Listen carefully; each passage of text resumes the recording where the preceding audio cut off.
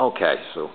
Okay, we're here today. It is March 18th, 2012, and we're here at New Hope Academy, and we're interviewing some of the parents whose children have been reading upside down and backwards. They're going to share their experiences with their children before they started reading upside down and backwards and after they started reading upside down and backwards. So we'll go around the table and introduce ourselves. Jim Vandale, Isaiah's father. I'm Mara Vandale, Isaiah's mother. Bryce Thompson, Kira's father, and I'm also a teacher at New Hope Academy. Mary Florio, and I'm Jacob's mom. James Florio, and I'm Jacob's dad. And I'm Susan Round. And I just have an opening question for all of you, and then I'm going to leave it up to you to have a discussion. Okay? My question is, what were the experiences of your children before they started reading upside down and backwards? What were their experiences in school? Stumbling, reading, getting stuck on words. When Isaiah came home and told us he could read upside down, we said, show us, go ahead. And he did, and we were surprised. He did well, and he was proud of it. He was very intimidated because he couldn't read before, so he felt like he was not that smart. I feel conquering the upside down thing is helping him with the confidence. It did help him. Now, did he have any services in school before that? I mean, when he started struggling with reading, did he get any kind of help in any way from his teachers? Well, he was bringing more reading home to do, wasn't he? At the beginning. He would have to catch up on his reading for homework and stuff, and he was stumbling a little bit reading. This is actually, Isaiah's been in New Hope Academy. So Mrs. Fitzel is the one who said, well, we have this person, they give you a name, and she found that he had some weakness. So ICU agreed to have him to this study where I stand, and we agree, and then that's how we knew about it. Okay. So do you see an improvement in how... When he was reading upside down, absolutely. But now that he has changed a little bit, so he's going a little bit. So he's trying to flip it to what we call the conventional way. Yes. Sliding So he's I sliding think down. it's the confidence level. Yeah. He can read it upside down, he's more confident to read right side up. So now I think he's reading better. Yeah. Understanding what he's reading, comprehending, I think he's doing better. He's doing much better when he was reading. I noticed his spelling tests are always 100%. Yeah, that's one of the... Every time. He's very proud of that. Yeah, yeah. He's doing well. And his handwriting is completely inverted when he does it that way. Yeah. So, but yeah, I've noticed that he can actually almost interchangeably now, you know, because he'll come into the room and say, can I do it right side up or upside down? And I said, I'd like for you to do it upside down in here, but he says, okay, no problem. But I know he's been doing it the other way and getting 100 in the other side. Yeah. So. But he's faster on the upside down. He does. He must show off on that. Oh, yeah. He loves to show off. Hey, that's fine if he wants to show off. If he has the confidence, that's great. But it helps him a lot. I just wish this, I have other children that went to public schools, and I don't feel that at the school's grade level.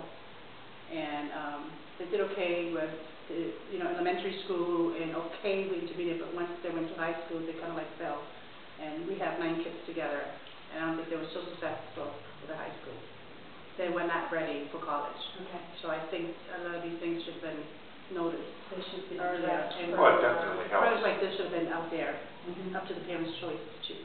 Right. Not up to the school, I guess. Okay. Thank you. Mr. T. For Kira actually reads at a 90-degree angle, not completely inverted, which kind of struck me as odd the first time I saw it, because she's always been very bright, and she's always sharp, and she has a higher vocabulary than at least I would expect from a kindergartner or a first grader. But she never wanted to read. And when she and I would read together, it was a frustrating activity. It was not a fun father-daughter activity. We would get flustered easily, and now she just does it on her own, and she's reading at home. She still doesn't want me to read with her, but she wants me to watch her read. You know, so that's an interesting thing. And we had Sunday school this morning in church, and I asked her to read a verse, and she just did it automatically without even thinking. And she read it fine. She got stuck on oneself, but I have to look at that twice, because when do you ever see oneself? Right, right. But But when she realized that she could read at a 90-degree angle, that's all she wanted to do, except around her friends. She wanted to be normal. But she would write letters to her family members, and she would write at a 90-degree angle. Writing, and she would tell them, "I'm writing sideways. I bet you can," or whatever. And she was just very proud of that fact. Showing it to my mom or her grandmother, and she takes pleasure in being able to read. And every time she goes and visits a relative, I'm on whatever chapter of whatever book she's reading. What grade are you in again? Oh, what grade am I in, Dad? I don't know yet. How are you? We have to think about it for a second. So it's been a neat experience to see, and for me as a teacher, and having had Isaiah and another student, seeing how they struggled and stuttered through simple at their level, words that, shouldn't they know that? You know, all last year, I didn't work with them every day, but I could see their struggle. And then after they started reading inverted, the struggle wasn't there anymore. And they were able to just move. And then once we came back this fall, we could see the struggle again, that they were trying to be normal again. But now that they've gone back to reading inverted, that they're flying again, and they're rebuilding. It's almost like walking stairs. You know, yeah, sure they can read. You know, you were saying Isaiah can read. Can I read upside down or can I read right side up? Well, it's almost the inverted reading is his staircase. Without his staircase, he can't go any higher. You know, sure he can read the right way, conventional way, but without the staircase underneath him, he needs to have that underneath him. And I can see that with the other student and with Kira as well. Now, let me ask you about the other children in the school, everybody. In the beginning, what was their perception of the children holding the books upside down and backwards? Their classmates. Initially, it was, "Oh, that's cool." Almost akin to bringing in a new toy. You know? Or somebody drawing a really cool picture. "Oh, what are you doing?" "Oh, that's cool. And, well, let me see if I can do it." Could they do it? I mean, when they tried to do it, could they do it? Some of the older students could, who had, you know, I guess mastered the reading and the vocabulary, could figure it out. And I can remember working with the students last year in reading class. They would be reading their books, and I'd try to follow along. And I'm trying to read inverted. I'm on cross-eyed trying to do it. But if they're reading inverted, I'm reading conventionally, so I can see it just fine. You can see it better. But I do think that with anything new or different, there will always be a social dynamic there that excludes you a little bit, even if there's nothing wrong. For me, I had hearing aids all of my school career,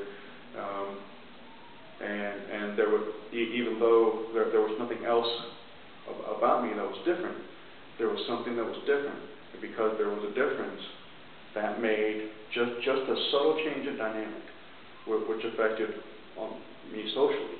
And so I can see that happening with the inverted readers and with Kira. But it's subtle, and so maybe that affects the confidence, where I don't want to be different. I want to be just like everybody else. You know, I don't want people, look, they're reading upside down, or they're doing it different. You know, it's almost like, well, that person doesn't know their attendance timetables yet, kind of attitude about it. Even though they don't think there's anything wrong, it's just that it's different. So that could affect the confidence level with it, and the desire to carry that through into a generalized environment.